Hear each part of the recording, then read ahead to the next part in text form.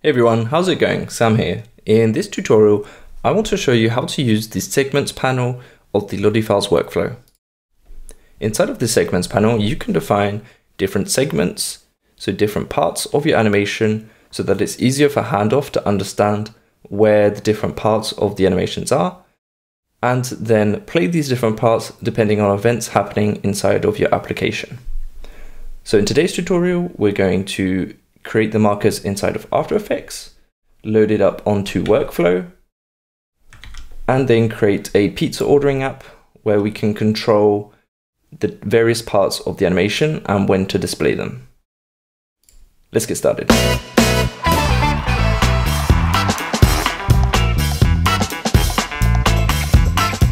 So here we are inside of AfterEffects, and I've got the pizza animation I just showed you. And we've got about 5 different parts to the animation I want to hand off. So let's go ahead and start defining our markers so that we know the various parts of animation. So this first part is the preparation of the pizza. So over here on the right, I'm going to click on add a new marker. I'm going to open it up.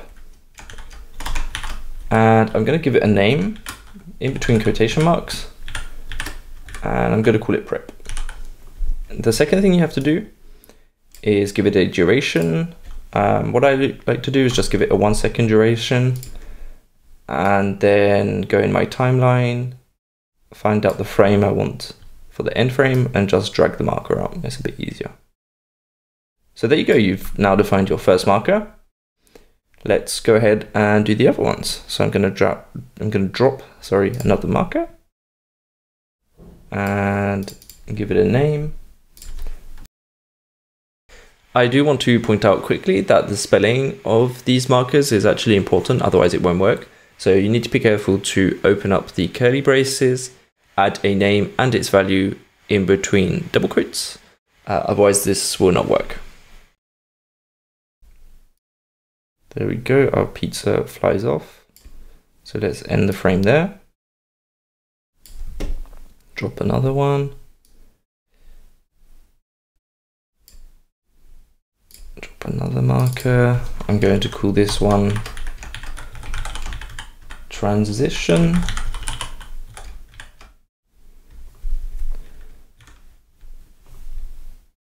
And give it 1 second again.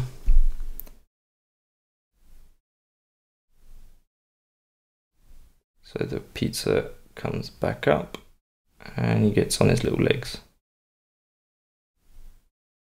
Okay, so just before he starts walking, that's our transition.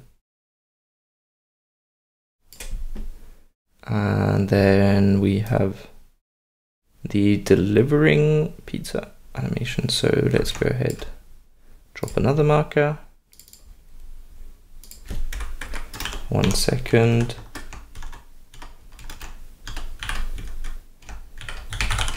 Name,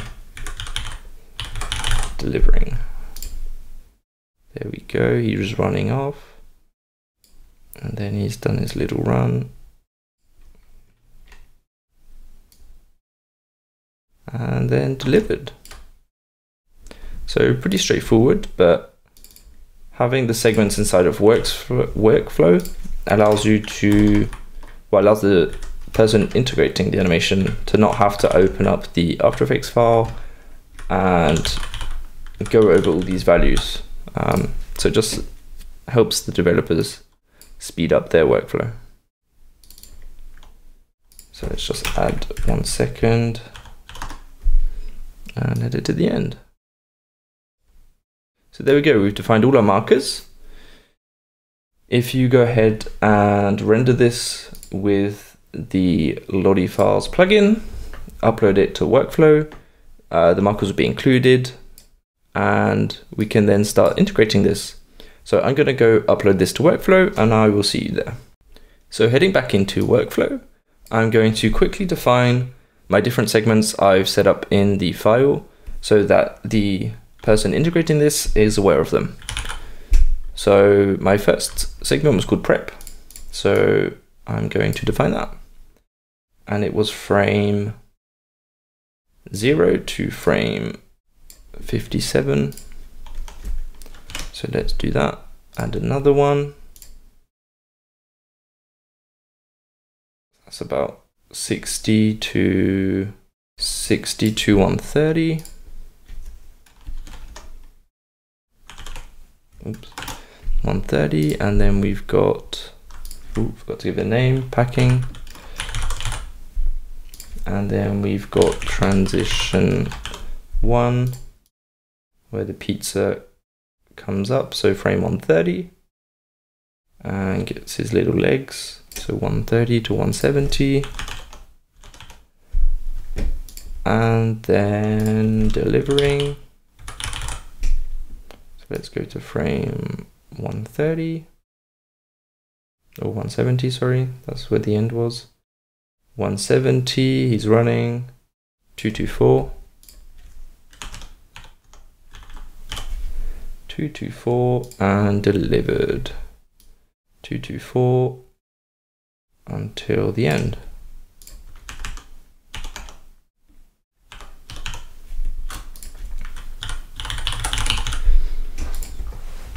Okay, great. So we've defined all our segments. When we go and hand this off to the developer, they now know that there are all these different parts of the animation to play depending on the different state of the pizza and how the delivery is going. So now I'm going to head into my HTML file, my JavaScript file, and show you how to implement these different states on the web using the Lottie Player and Lottie Interactivity. Let's get started. Okay, so here I am inside of my web project, and it's pretty boilerplate for the moment. All I've done is added the script source for the Lottie Player as well as Lottie Interactivity. The repositories for these two libraries you can find in the description, where you can find out more about the things these libraries can do, especially Lottie Interactivity. There's a lot of different interactions possible with this library. So I highly recommend you check out the documentation for these libraries and the player. But yeah, that's the script source. Then we've got the body. We've got a container class with just some like simple styling. So yeah, pretty normal HTML stuff for the moment. So inside of this container, we're going to go ahead and define our Lottie Player to start off with. So Lottie Player, we need the source. So here I'm pasting in the link of my pizza animation. I'm going to give it autoplay and loop. And if you're not sure where to find your animations URL, you can go into workflow, go into handoff and embed, and grab your asset link here. So let's go ahead and see if the animation is working okay. I've added autoplay and loop, so it should be good. And if we refresh the page, the animation is autoplaying and looping. Let's remove this and add an ID, Lottie Player, and I'm going to add a button and on click, what should we call it? Next interaction. So that's going to call the next interaction function, which will allow us to go through the different steps of our animation. So yeah, let's code that up. So now we are going to go into our scripts folder, either create or find the index.js file, and make sure to include it at the bottom of your body tag so that it's actually loaded up. So here inside of index.js, we've got the player. We need a reference to that, and our button is optional. I'm going to leave it. So yeah, so now we've got the player and the button.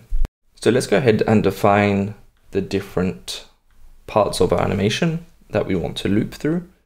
So I'm going to create a variable, Lottie Interactivity, li equals Lottie Interactivity create, and then we're going to pass an object So we can pass in the ID of our player. So here it's Lottie Player. Then because we're going to be chaining interactions, we're going to set the mode to chain. And now we can go ahead and define our actions. So here it's an array, and we're going to pass it objects. But before that, because I want to actually control the interaction and change its steps based on the button click, I am actually going to do a function called next interaction.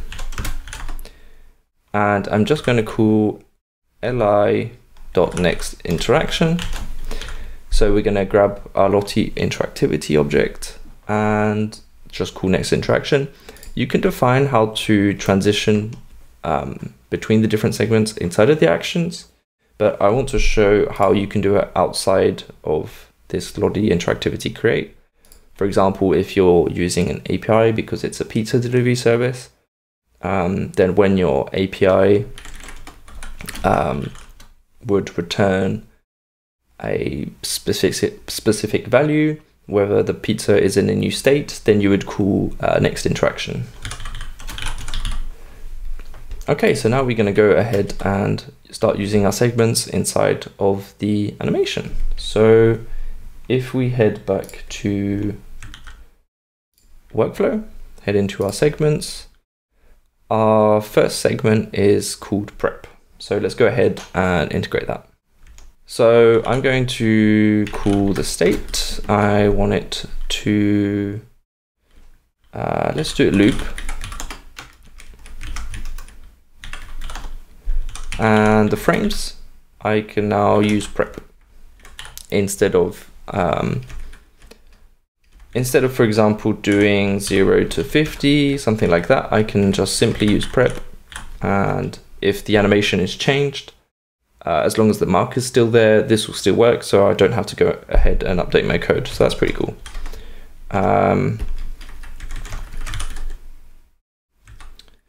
And then I'm going to go ahead and do my second one.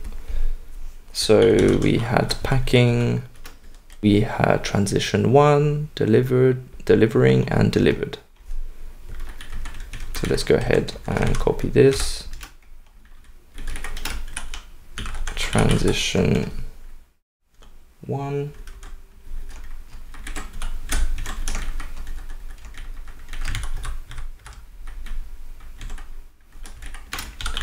Delivering and delivered. So let's go ahead and see what that looks like.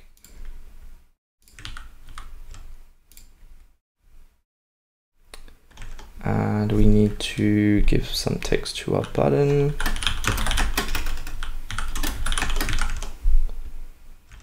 And let's just give it some styling.